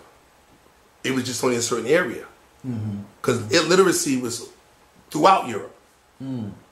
So it was only the small group. So this group, learning the literacy from the Moors, was having a jump on all of Europe. Because if they bring literacy, that remind me of what's going on with the school system here. Who's doing the textbooks? Macmillan, right? Or McGraw, right? They're the ones who got the jump on the textbooks here. So they're producing the textbooks to our children. Well, that's what happened in the 1400s with the Gutenberg, Right, printing press. Printing press. Same thing. Oh, we got the printing press system. But as has been said, we've been at writing in Africa. The Chinese. I'm not talking about True. literacy in Africa. I'm talking about literacy in Europe. When they started. Yeah, I mean. Yes. But Europeans have been illiterate, literate, I should say, and they all ain't literate. I mean, but it's only been a short time. They talk about the Renaissance. When did that come about? True. But that was the first really broad system that Europeans began to read and write on a. But I have to be suspect. I have to be suspect of that. I'm gonna tell you why. Because I was listening to Walter Williams. Excuse me, very intensely on that. Because my point is that we have to look at the various sources because he did say, which I'm in agreement with, that the Moors was the one who brought the Renaissance. So the Moors brought the Renaissance. It's like whatever the Moors left over. But remember now, look at the time period that he's talking about. Moors, the printing press. So now you're talking about the 1400s. So the Moors got kicked out of there in what year? In 1492. 1492, correct. So again, these Europeans was learning from us. They were learning from us, just like Prince Henry, the navigator. He learned his nautical skills from the Moors. You know what I'm saying? And the map making with Don Juan. So what I'm saying is that these same Europeans who Williams was talking about had to learn that concept from the Moors, but they left that out. You see what I'm saying? Because that's where I see the problem at. Because you can't tell me that Moors had 17 universities throughout Europe, and then all of a sudden they literally started at this European with the printing press. I have to disagree with that. I think what happened is the end of the Moors' literacy in Europe began the printing press for them. Because, but their start came from us as an African people. Correct. That's all I'm saying. All right. I think that's important. I'm in agreement with that. And we'll go back and we're going to deal with some of this because we get a chance to start over again. Yes. But what I want you to do is make some comment, and a closing comment. All right. As to where we are today. Oh, are we in a great time, or is this? How do you see our presence today with the present administration? All right.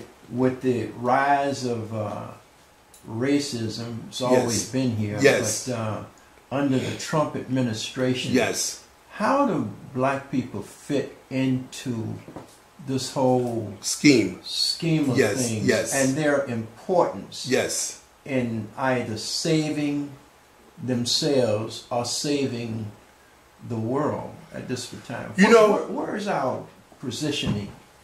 I was listening to Omar Johnson, and I mean, I have my own view other than his view, but what I loved Black Panther? No, African panism.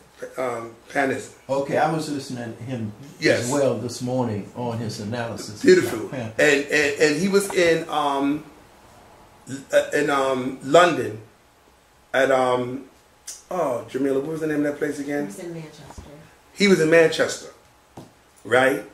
And in Manchester, he did a beautiful presentation, and he touched on some things that I teach, right? And what the issue is, Minister Brown, is this. The education system is where the poison starts. Because once we are educated in the European system, then that means we can take our place in various parts of government that the European have established. So that is what they call the boule. So our people is really carrying out white, quote unquote, supremacy against themselves and against us. This is what's happening. So they're not doing anything politically for our agenda, right? It kind of reminds me of a young woman who she was going to school for paralegal, 2 years. And she was referred to me to help her. And she said to me, because this is in retrospective what you're asking me, because I had to show her something. Because a lot of us don't see it because of the education system is putting us in this position so that when we're educated in medicine, we don't see the racism in that. We're educated in being a politician, as a senator, or as a congressman. We don't see the racism in that. All right? It's there. In judgeship, a lawyer, banking, in science. Racism is permeated through all of that. And they teach us that through an education system. And so we are thinking that it's a professionalism that we are earning as a career and not realizing that we're supporting white supremacy. Correct. All right? So that's why I said, I hear what, well, me and Omar Johnson have the same conclusion. I have a different way of looking at it, but the same conclusion. And so he would be highly respected to see my view that galvanizes with his view from a different perspective. So back to this young woman. So I'm sitting down with her, and she said to me that her teacher told her to do a term paper on a case law, and she needed to pick out a case law. So you know what I did, Minister Clemens and Brown? I said, guess what we're going to do it on, sis? Dred Scott. Yes. Now, I'm going to tell you why I'm saying this. Because it all galvanized in today's vernacular. Correct. Because when our young brothers and sisters go to law school, they don't teach us law in the vernacular of how it affects African people here in America. I'm aware of that. That's why I love Automatic. That's my man. Because he talks in the spirit of African people when it comes to that law. That's right. You see what I'm saying? I'm aware of that. Matter of fact, me and him sat on the same panel. I'm trying to get the tape from Rick Cornelius called Behind the Bench down in Harlem. Every third Thursday. I don't know if you're familiar with that. Every third Thursday, Rick Cornelius, he was to set up a Harlem law library. So he has this program every third Thursday at this library over by Marcus Garvey Park. Right? I think that's what, 126. Right. There's a library there, and he uses the boardroom upstairs. And he had what you call Behind the Bench. He has me there as one of the speakers, panel speakers. You had judges, you had lawyers there, and they was blown away by me because they can't believe that I've never been to paralegal school. They can't believe I've never went to law school. So they just blown away because they hear me say things that they never heard in their career or in their curriculum because you're not taught that way. So I told them that my school is from on high. That's where my school is from.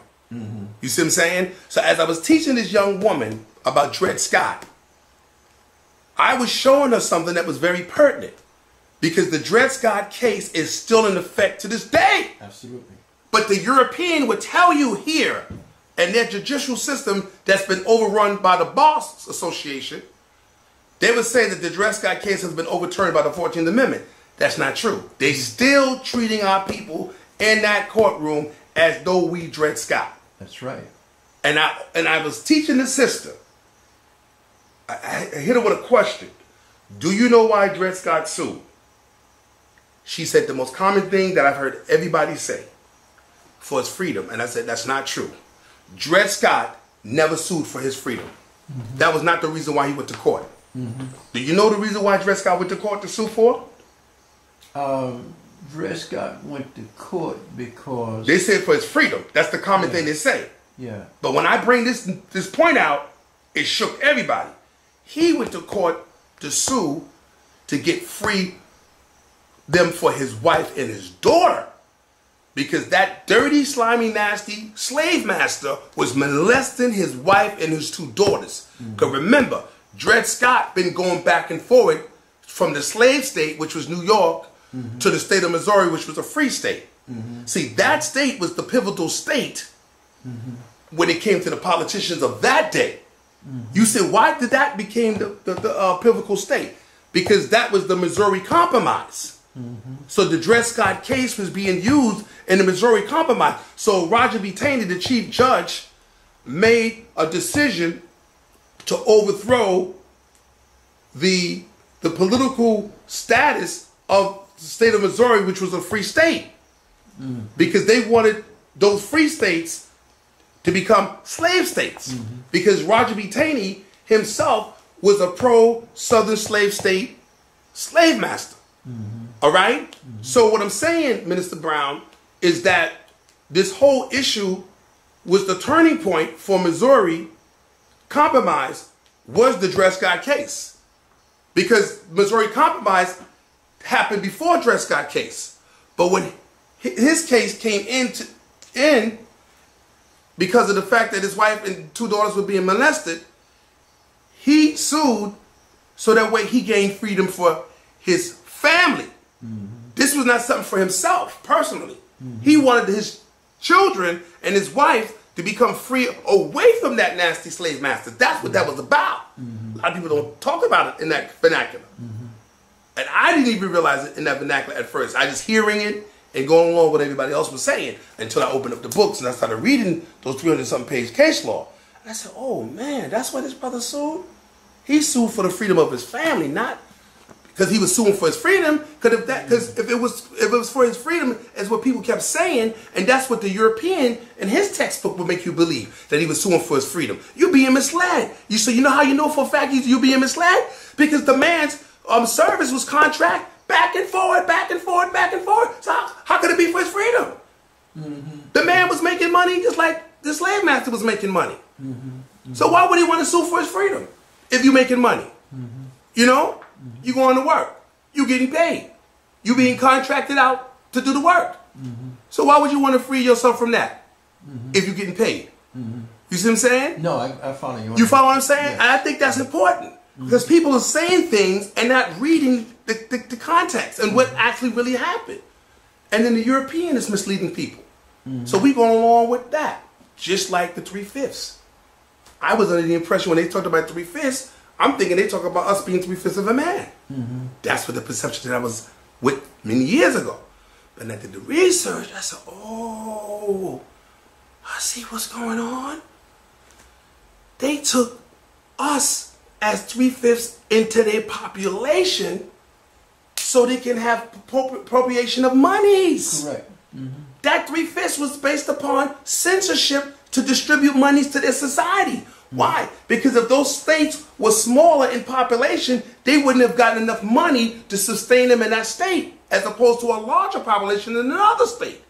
So they took us and joined our population of 3/5 onto their population. So they got paid off for us. But we never got any of those monies. Correct. So that should have been the reparation. And even to this day, we still didn't get that money. But at the same time, Lincoln had the audacity to give those states bonds at 6% interest.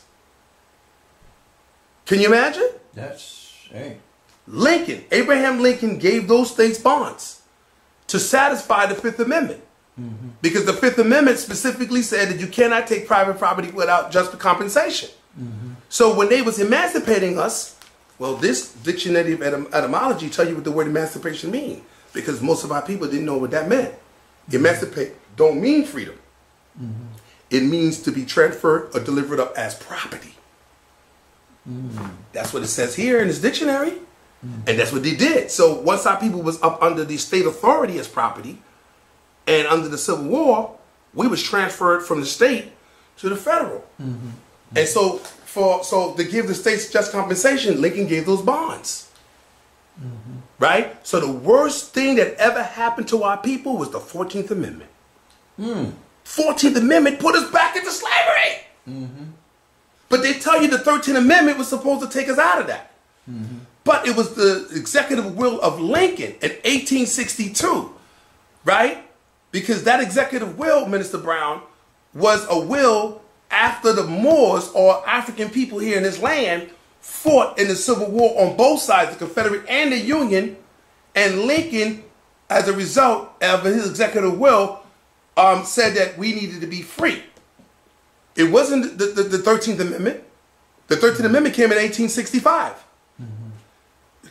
Lincoln's executive will was in 1862. He already had an executive order to free us up. So you say, but what is this 1865 then? With the 13th Amendment? What's that all about? That was Congress. As far as Congress is concerned, we were still slaves. But the executive will of 1862 said that we was free because we fought in the Civil War. So we fought for our freedom. So Lincoln's executive will was a result of us fighting in that Civil War. So we fought for our freedom. Nobody's talking about it in that vernacular. You see what I'm saying? So the 14th Amendment put us back into slavery. So again, the 14th Amendment was nothing but the re-circumvention of the 13th Amendment. But then what these devils did, Minister Clemens and Brown, they would say that slavery, nor slavery or involuntary servitude, and then they put an exception clause. Yeah, for crime. So you know what I say? So if you're saying for a crime, so what crime did we committed prior to that? Nobody looking at it like that. How are you going to use an exception clause for crime? Because if you're saying except for a crime, so what was it before that? Are you saying that we was criminals? Yes. They're still saying that we was criminals. So now you still use the life of a criminal and put it in as an exception clause. And then turn around and say, we're going to make these Negroes citizens. So that's why I showed you under the Internal Revenue. They're using us as though we are still commodities under the Internal Revenue. All right? Because I showed you the word person under 26 U.S.C. Section 7701. How they construe person as meaning an estate and a trust, an individual, an association, corporation. All right? They're not even looking at your humanity. Where is your humanity in that statute? All right? They're not talking about your humanity. To me, 26 U.S.C. Section 7701, brother, is a crime against humanity. Absolutely. And that's going on to this day. So our brothers and sisters who are senators, congressmen, representatives, right? Minister Clemens and Brown, are supporting white supremacy. That whole governmental structure represents white supremacy. All right? And until we as a people do for ourselves and separate ourselves, because even it says we need to separate ourselves and come from among the unclean thing. We are living in an unclean. Our people are enjoying themselves in it. Instead of suffering with the righteous, they rather enjoy the pleasures of sin for a season. Because that's what it is. You vote these people in, but the masses of people who don't know, Minister Clemens and Brown, don't know that they are voting these people in at their own detriment. We're not politically representing ourselves. We're going to take this up. Yes. That's where we left off. Yes. We want to begin this.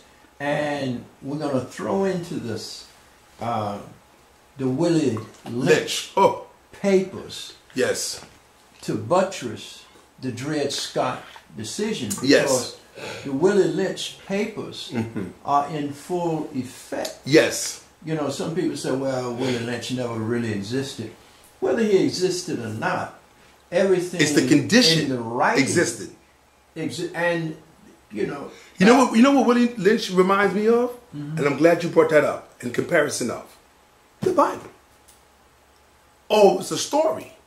Oh, they might have put it into a poem or an eponym, but they use real people to create a fiction. This is why I read the word eponym. They take real people and create a fiction. So then they'll say, oh, that wasn't real. Do you know what you call that, brother? That's called mask. Now you should know what that is. That's African spirituality. The mask ceremony. So what the European have learned from the African is to create a mask. You see what I'm saying? So that our fiction is the mask. And so our people have been captured into that mask to say that never happened. That's really religion is not real. No. It is real. What they did is they used that to create a mask on the reality of what happened to erase, to say that it didn't happen. We have to be careful with that. That's witchcraft. That's wicker. That's fraudulent conveyance of language. They're using the Willie Lynch story as fraudulent conveyance of language to say that it never happened. It's called, you ever heard of that term, poetic justice? You see what I'm saying? That's the Europeans' poetic justice. To erase that if Willie Lynch never happened, that means the conditions what they did to us never happened. That's what they doing. Every aspect of it. That's wickedness. Is in full effect. Full effect. And that's what we're going to talk about. All right. The next time we meet. Yes. We're going to continue. Yes. We're on to a good road, a good start. So I want to thank you for I want to thank you, brother. gracing the studio with your presence today. Thank you, brother. And I look forward to seeing you as soon as you get back here. Yeah, well, next Saturday? Hey, we got it. Next Saturday. Yeah. You know what I'm saying? Bring Jamila with you. If she can come. If not, I come. I've been. Listen, I used to live over here, down in that basement.